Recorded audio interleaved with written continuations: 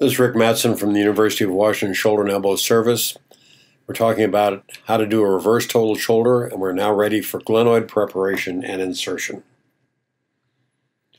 So we want to be very careful with the proximal humerus that we don't crush it when we're exposing our glenoid. So we'll often wait to do the final preparation of the humeral shaft until after we've done our glenoid work. We want to get good exposure of that glenoid, and that involves putting a sharp-tipped retractor in the front and a smooth retractor behind, as shown here. We remove the glenoid labrum, and then we size up our glenoid, and what we'd like to get is the maximum amount of contact between our base plate and the prepared glenoid bone. We mark the center of the glenoid and then use a pine cone burr to create a hole for our drill.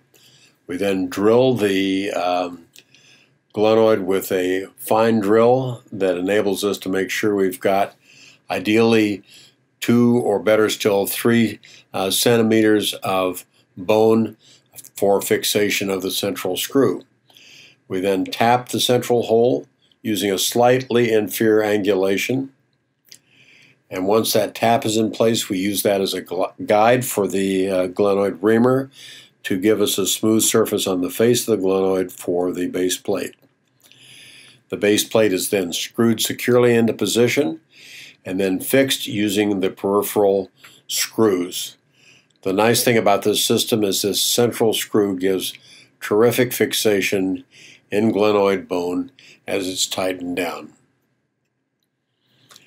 Once we've got the base plate into position, we then use a peripheral reamer to make sure that there's no prominent bone that's going to interfere with complete seating of the glenosphere.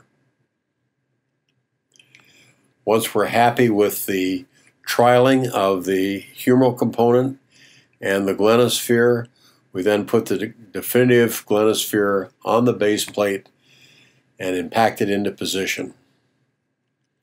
We want to make sure that the glenosphere is secure on that base plate, so we'll test that fixation by trying to pull it off and also by rotating the handle here to make sure that it is absolutely stable on that base plate.